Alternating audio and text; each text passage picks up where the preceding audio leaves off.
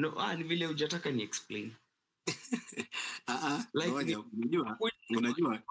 unajua where problem. Ngoja kidogo tu, let's be guided. Ndio sababu nikasema we need to have something that is called very critical thinking and thinking line. You know, let me put this clear.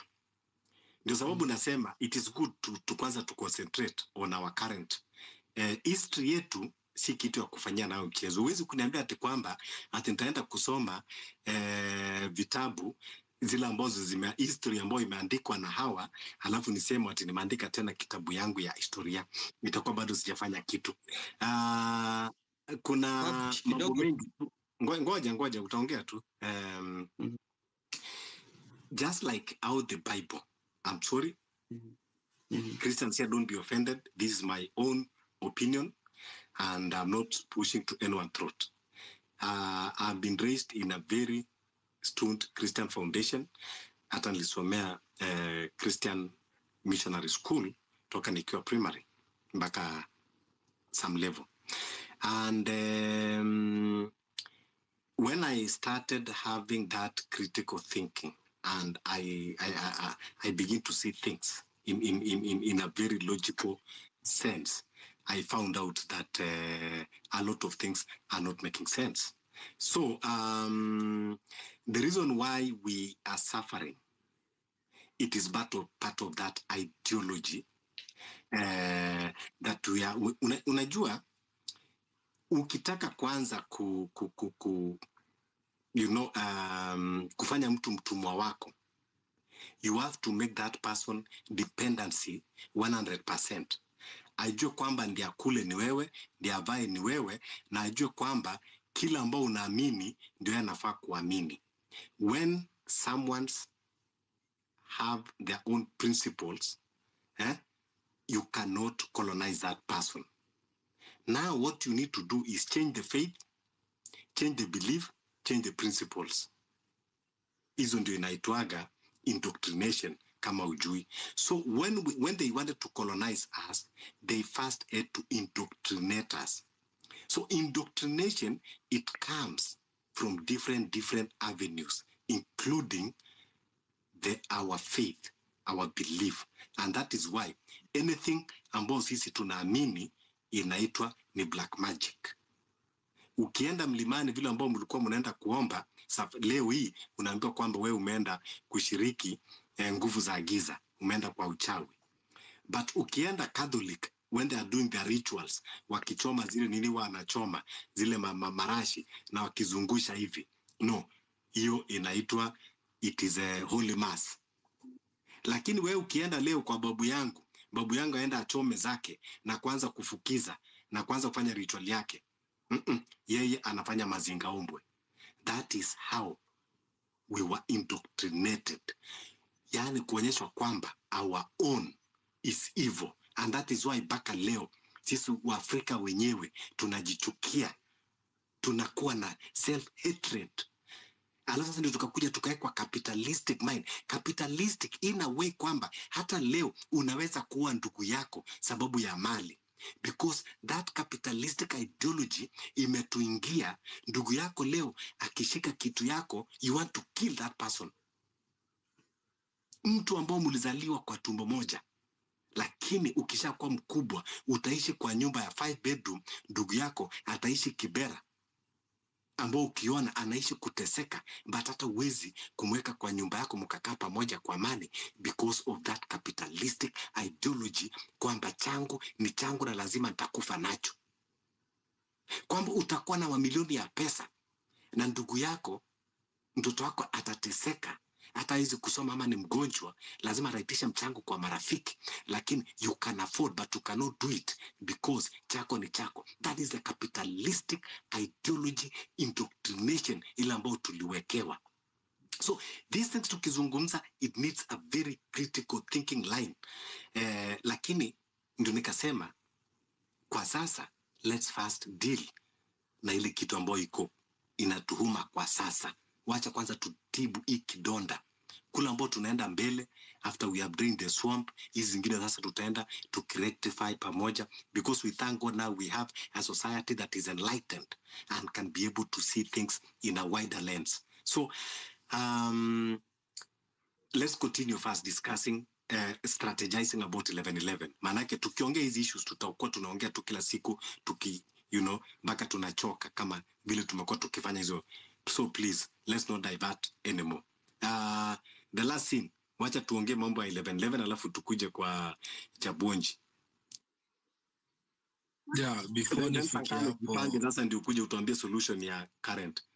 Yes, the last scene. Before tufike hapo, nitawambia actually the Bible came with a gun. So anything wataka kuniambia about Christianity I can't follow.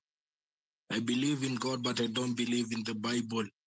Because Bible ndo inatuambia like I know umetuambia you talk about 11:11 but I want to sparkle a little bit to the brother mwenye alikuwa anaongea. Hapana. 22:11. Tuangaje tutoka hapo please. Yeah, but the Bible came with a gun. So 11:11 Biki tunatuambia tu my guys manze itabidi tu tutoke. Kuna otherwise because if right now unaweza check the US wamedemand wanataka another air base, wanataka another military base in Kenya, and whereas ile ingine they are raping our sisters. But kuna hizo cases mingi sana and then check, unaona. So I don't know hata sijui mbona like we are even discussing this thing. Tunafaa mazetu tu, I don't even know what to say, but me what I want is a successful protest. Unacheki, like we need to fight. As I was saying, number one, lazima tutaboycott Safaricom. You know what to do. Naona? But 11:11, my guys, acha tu tukue manze, we are our parents' hope. Manze, we need to fight. We need to fight. Hakuna otherwise. Na wasenyo wanatuambia sijui tuende kotini ni fiti we go keep the record. But all in all, we really need to fight. Na this time tukitokea like aturudi home. Na ukifungua shop the next day the protest itakuwa successful, wewe jua tutakuwa tunakula kwako, because it means unatufungulia. Hatuwezi kuwa si tunatokea protest wana unakuja unafungua duka unatusoma ufala.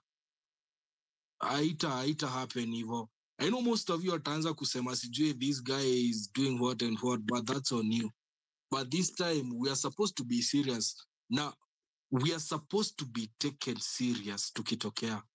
As I said lastly, we won when no one believed in us. Now everyone anatuambia tokeeni, and I'm 100% sure like tukitokea kwa street actually they will support us. No. But we ukitokea just know aturudi nyuma. We are not going back in our homes because you don't even have that home. Unasema unarudi nyumbani wapi? They are coming for it. Unasema like ati unaogopa bullet, whereas our president ama ndo Ruto mlisema asiitwe president, slow poison pole pole, anakuja analeta hii na hii, analeta hii na hii, na ukiona zote zinatupeleka tu grave manze. It is high time now like we stand up like men manze. Acha tuache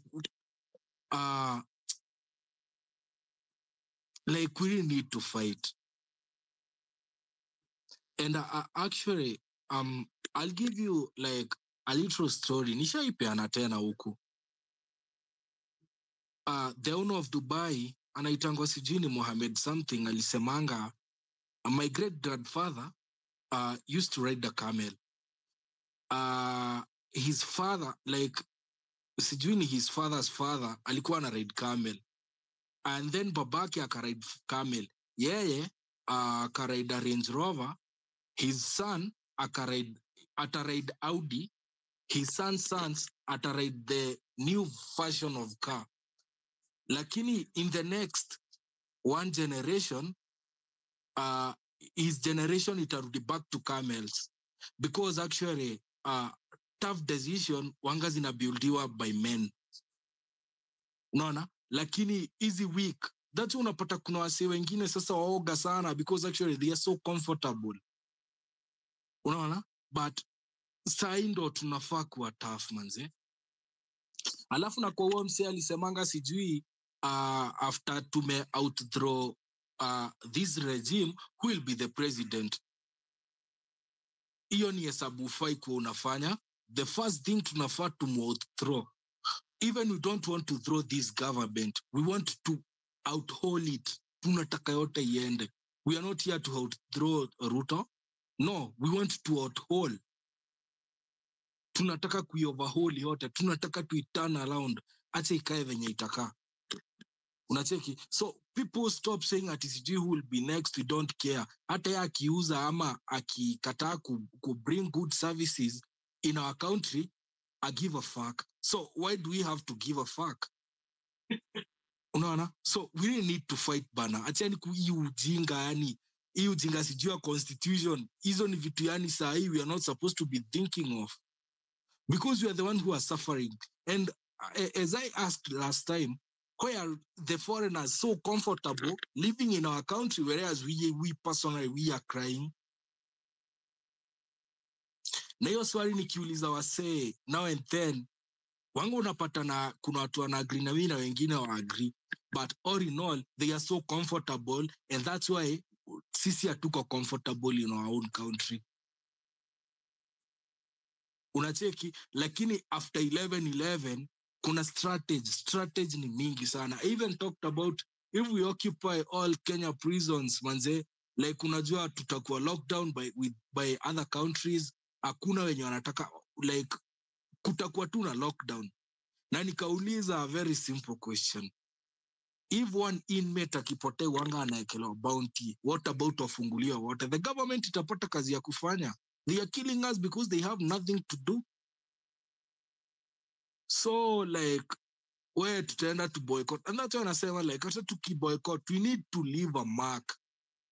Unaona, these protests tunafaa tuambie kila mtu, hatutaki kuona gari Nairobi, hatutaki kuona gari like Kisumu, hatutaki kuona gari in any county, mtu apeleke gari yake nyumbani. Unaona, na tukipatana nazo we will light them. Au tutakia bikuzu manze, mnajifanya like mko protected. The government don't protect you, anga ina protect the foreigners. It doesn't protect us. That's why unapatanga kasa hii like kuna udem flani like everyone is talking about mwenye alikuwa abducted. Like mbona yani hizi vitu zote ni sisi wanga zinarudia? Why? Unacheki? So whereas you think manze, wewe ukikaa chini just think mbona hao foreigners hakuna mwenye analia? Na nikasema na with a certain video ile time tulikuwa tuna occupy Uhuru Park, nikauliza kuna huo mzungu fulani alikuwa anasema why are you tear gassing me, whereas Ali yule boys fulani wa kina Boniface Mwangi alikuwa anaharasiwa, na anawauliza we talked about this, it was supposed to be a peaceful protest. So kuna vitu mingi sana, lakini shida yetu ni tuna focus na the wrong things. We always focus, we are supposed, na that's why nakwambia hata the time tuliingianga parliament, ulisikianga ni Msari alisema walikuanga na inaitangwa aje, like walikuanga na insurance. Sasa tuone kama wako na insurance ya prisoners, because actually they are fucking us. And don't forget still the president called us like criminals on a national TV. Alituitanga criminals, na kitu tulitokea tu na nini, na frag and a blood throw of water. So vitu zingine lazima tuna risk, and that's unaonanga like nitaishi kusema like big risk wanga zinakupea big outcomes. So ukiendelea kurisk unatokea kwa barabara, like unatokea kudu nini? Hakuna like ataka tunatokea, we are supposed to have something even bigger. The government ina to pray card, and that's why I said manze, if you want to win the government ulazima we had the same thing tulifanyanga, unaona. So as long as unatokea upige kelele manze, ai No bana, tunafaa tutokee tuache mark. We were here and we did it. Lakini ati kusema ati tutokee sijui tufanye nini, hiyo itamake manze. Kama ni kuboycott, kama ni kuoccupy Safaricom, imeua watu wengi sana bana. It have killed a lot of people. Unaona, so kuniambia sijui ati ukiboycott ati ya atukutaki hivyo akawa kaa nyumbani.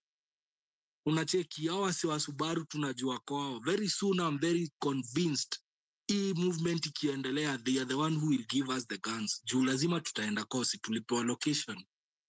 Sometimes hatutaishi hivi, hatutabeg. Nimekwambia in one way or the other.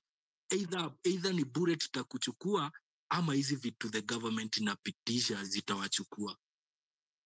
Unaona? So that's why nimesema like, men ndo wanga wana build too. And we just stop talking. That's when one squeeze hadi kwa space. I don't feel like talking. Because actually I'm tired. Unaona? Me personally, I'm tired. But everyone who I come across with, when you have a conversation, I have to talk about the government. And he is like, manze, we are waiting for you. Unauliza mtu sijui what, anasema like, we are waiting for a movement. Who will start? Let's be the one who started.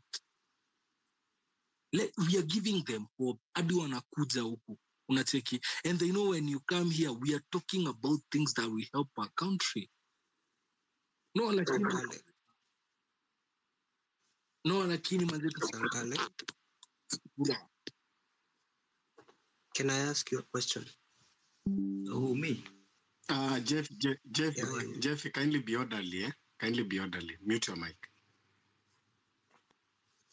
Okay. Yeah, just you will be given permission. Yeah, thank you.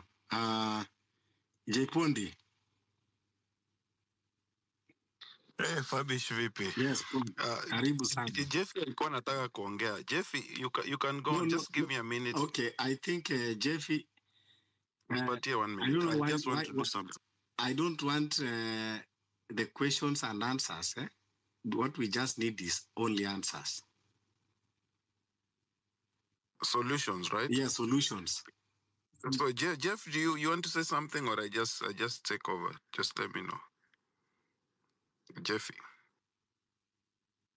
No, I actually wanted to ask the last guy who submitted, why is it that we were called anarchists? No, that's why I'm telling you, Jeffy, this is not the right time to ask, or, let's go to the answers. If you want to build, kama unataka kujenga hoja yako from that anarchist, unaweza kujenga without, using reverse psychology on someone that make his own statement. And they will not be progressing.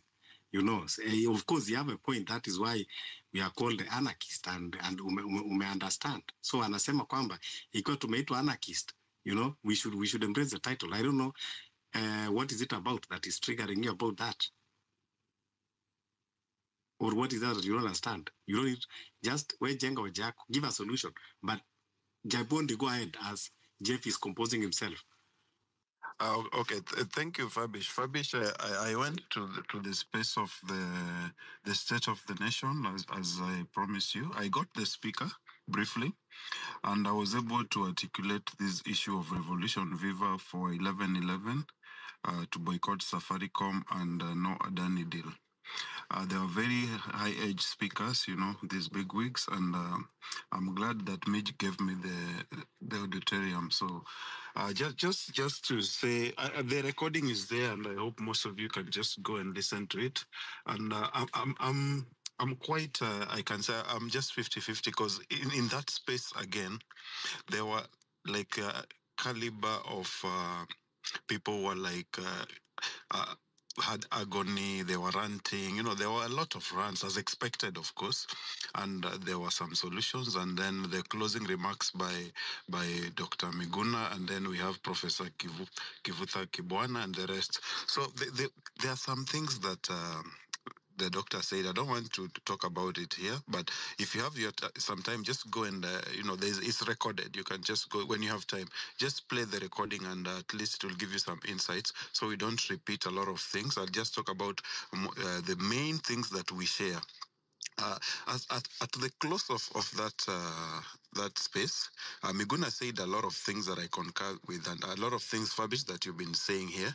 And one of them was like, we need to get out of politics, because it's not working. We need to go revolutionary way, and even he proposed to set up like a closed door meeting, private meeting with a few individuals, then forge the way forward.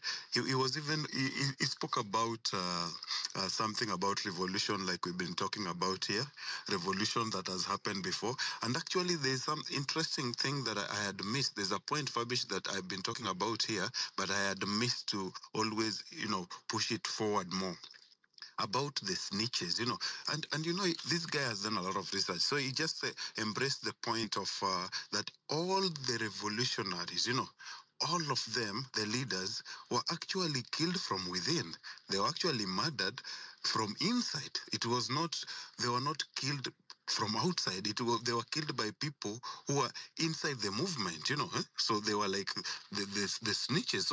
So that's very important. Now you understand why I was telling you about loyalty, And he named a lot of them, And he said, and actually I went and searched, and I realized this guy is right, because all the revolutionaries, all of them, the leaders, all of them, they were actually murdered not by the government. Government used people who were inside the movement, and that should give you a different perspective that the enemy is there in front of you, the enemy is within, they are listening, they are here, that's why sometimes when I speak here, I try to be reserved, not for fear, but because I don't want to give them, I want to give them food for thought, I don't want to give them everything on the plate, something that they will get it automatic. I want us to have, like, most revolutions have like a coded language and things like that, they have some secret, something like an oath or, loyalist oath, something like that. So, Fabish, allow me to say this. We need to form a team of like 10 or 20 people to start with, and then we grow organically, I think that is one of the best solutions. Like, for example, if we say 10 of us are going to show with placards at Safaricom, we don't have to wait for their 1,000. How wacha watuone kwa space or on, this is what I'm talking about. Few people, let's show up there, There's one Kenyan guy, I forgot his name, who always shows up, who anashikwa 3 times a week. So someone was saying that the other days, the guy who anafua hizo nguo zake, alafu anashikwa tena. So the guy has always been, I think we all know the guy who ako town hapo karibu na Kimathi statue. He's always being arrested ashazoea.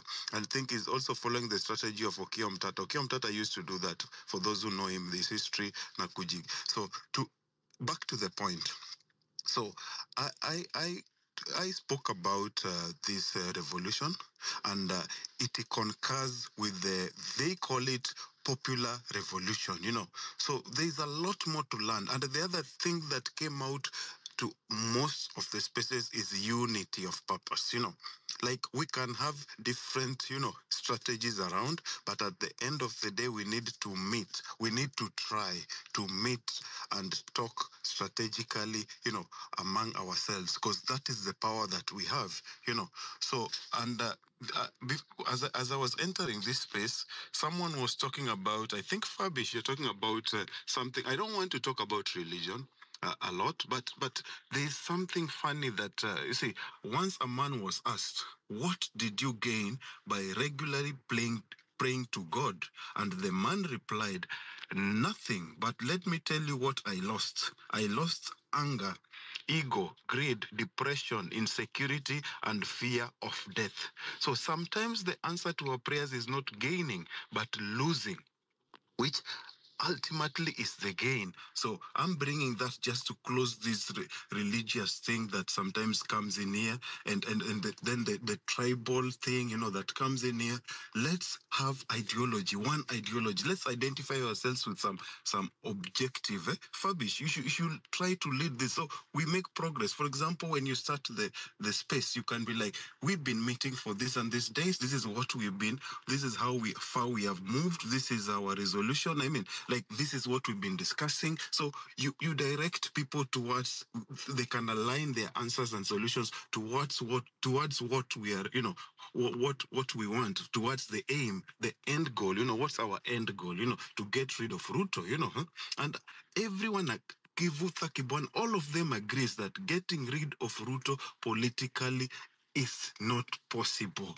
That guy is now over, is above that. He has suspended the constitution, and actually they're talking about, look, he has like how you call it, he has gone against the constitution like three or four cases, but they cannot take Ruto to court because of he has immunity, because he's the sitting president, something like that. So there's a way they are putting it, in legal terms. But so taking Ruto to court, that one will not work. We know that. And that this guy is planning to stay there for the rest, I think, of his life. I don't know. But just to cut the long chase, guys, let's focus on solution strategy. We are planning for 11-11.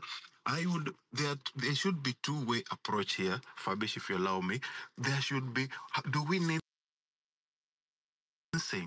strategies?